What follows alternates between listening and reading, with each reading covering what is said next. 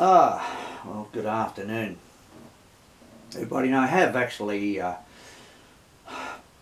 discussed the general topic in the past, but I thought I'd bring things together, as it were, a bit with some ideas on a 15-day AMTRAK USA rail pass, and just hone in on a few of the concepts. We've done a few things. We went away in 2014 and did it, but some of the areas involve, say for example, visiting, let's say, the Grand Canyon.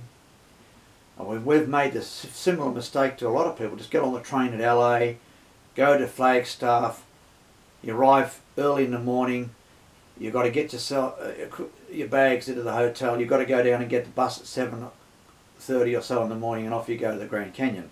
Well, there's actually, and you come back later in the afternoon, the next day you get the train. Now, there's actually a better way to approach that, is to come in from the Chicago area. I'm saying you may come in from other places, but you come in through Albuquerque and you come into Flagstaff at 8, or I think it's 8:55 in the evening.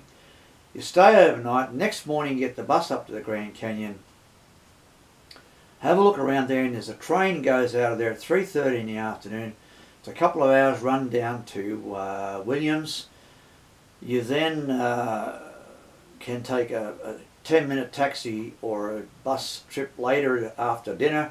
You can get the train out the California Zephyr out of Williams Junction and go to LA.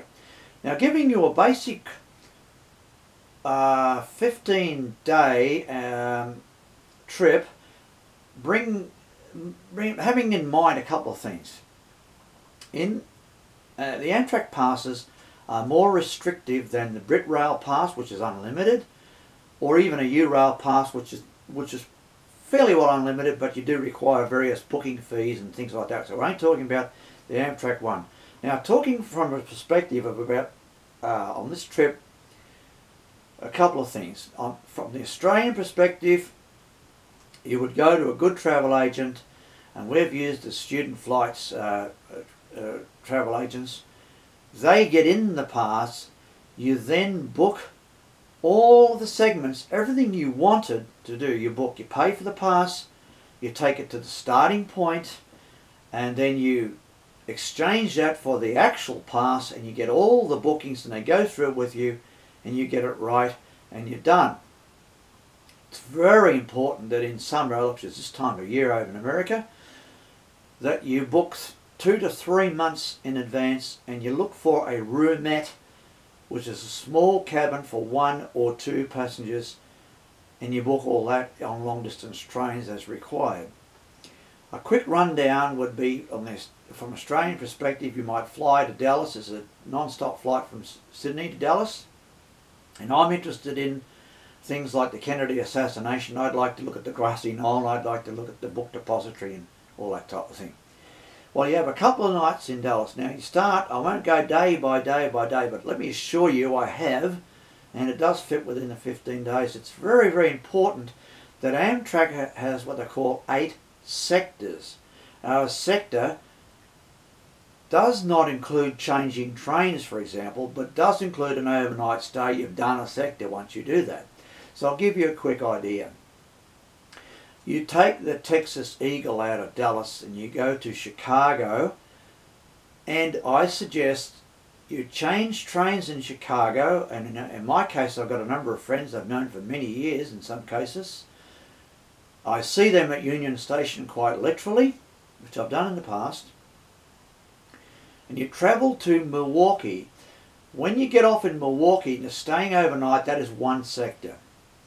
Now the next day, if you take the Empire Building and you go to the West Glacier, now there's 2 stops, West Glacier and East Glacier, and you can check on this and look up online the Red Bus Tours. They no longer stop at Essex, Montana, where Lottie and I did in 2014, and we were blessed by meeting up with another American rail fan and his daughter, who had a hire car and were able to do the tour. Otherwise would have missed out on it completely. So the red buses go from the AMTRAK station. There's lodges there, you do the tour. Now then you would go, I'm only suggesting all of this as an idea, right? You'd go from there to Portland, Oregon, stay over, and you go down to Sacramento. Now some of this is quite important. You note all this down as you go. Now that's on the Coast Starlight, and you go on the California Zephyr around to Galesburg, Illinois, where you would arrive at 11:30 or so in the morning. And I have a general rule: never book an AMTRAK connection of under 6 hours. Around 5:30 in the evening is the Southwest Chief would go from Galesburg, and you go down, as I say, overnight, and you continue on through Albuquerque, and you get to Flagstaff, and you do the trip I was saying to the Grand Canyon, and then into LA. You have a couple of nights in LA, and you take the train up to San Francisco, where you would have completed your 15 days and 8 segment trip. It is without doubt the most scenic and enjoyable train trip that I can come up with, and I've done a few.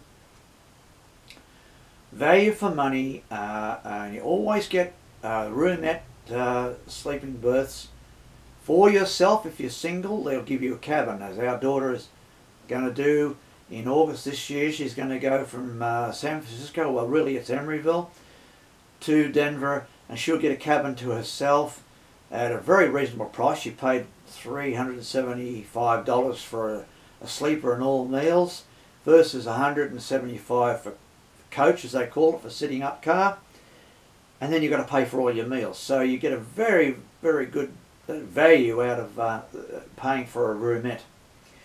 So that is the basic information I give for what I consider one of the best 15-day AMTRAK USA Rail Pass vacations. Note, as I said again, please, a sector involves an overnight stay, does not involve changing trains. A sector might be short, such as I was describing, Williams Junction to LA. If you're staying overnight in LA, which you would, that is one sector gone. And of course another sector would be LA across to, I would suggest San Jose, and then you could go into San Francisco and spend a night or two. You finish your pass, you go in and have a look at the transport systems. If you're a train enthusiast or transit enthusiast, as I am, you'd look at BART, you'd look at Muni, you'd do all this sort of stuff. But if you're not, you do the tours to the Redwoods, or you might do the Alcatraz tour and what have you, and then you fly home. Now, this discussion is aimed at, that's for overseas people like Australians, but if you're coming from Britain or you're coming from Ireland, it's very important to note the Irish flight every day from Dublin to Chicago is you clear customs, the US customs in Dublin. It's unique in the world. You then get off the plane in Chicago as if you're on a domestic flight, and away you go. So you can start your trip out of there. And if you happen to be on the east coast of the United States, you say, oh well, I could start out of Boston, or I could start out of New York or Philadelphia or Washington. That is still day one out of there, and it still fits in via Chicago. And as I said, Milwaukee I'm selecting as a suitable overnight stay. So anyway, I always welcome any polite and civil comments and questions and suggestions. I have experienced this a number of times, and as I said, you can approach places like Glacier National Park from the wrong direction, which we did. We went from Seattle across to Essex, Montana. Get there early in the morning. You have to get up early in the morning to go on towards the east. We went as far as St. Paul. It's better to approach it from the opposite direction, as it's better to approach the Grand Canyon from the east. As I say, these are a couple of travel tips that I'd leave everybody with, and I'd like to hear from people who are interested in these sorts of things, and I would like to thank you for viewing.